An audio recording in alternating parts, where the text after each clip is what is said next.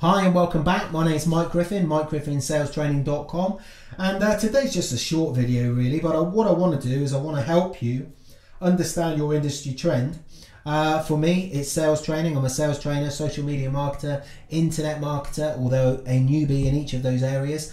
And what I want you to do is I want you to understand how to use Google Trends so that you can work out what's going to happen within your industry future, and so that you can prepare for what's coming. As I look through my graph, interest over time, I can see that sales training and its industry trend is going down slightly, but as I go down, what I can see is some fantastic information.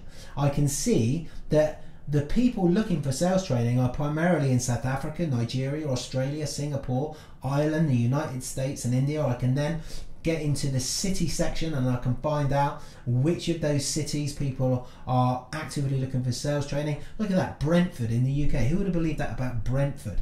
Brentford, Phoenix and Arizona, Hyderabad, Dublin, Singapore, Auckland, Denver. But I guess the big question is, well, what are they searching for?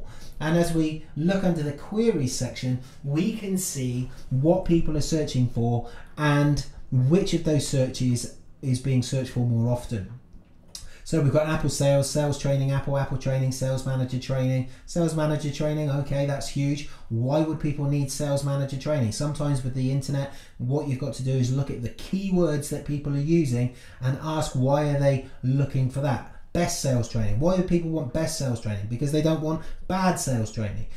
Sales training online, that's huge. What that says to me is that there are companies out there that don't want to take their salespeople off the road, and they want to find alternative methods of keeping up to date with what's happening within the sales industry. Perhaps they want membership sites and video training. Perhaps they want PDFs and audios. Perhaps they want a whole range of different methods to train their sales teams without having to take their sales teams off the road.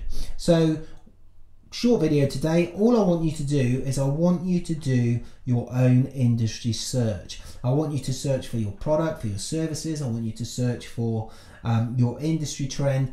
And then once you've done that, what I want you to do is I want you to go over to my Facebook fan page, which is facebook.com/Mike Griffin Sales Training, and then what I want you to do is just leave a comment with how you found this whole process and let me know your thoughts.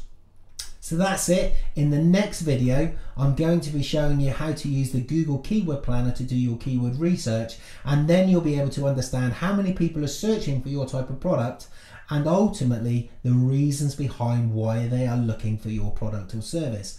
Okay, so that's it. Thanks very much. Until the next time.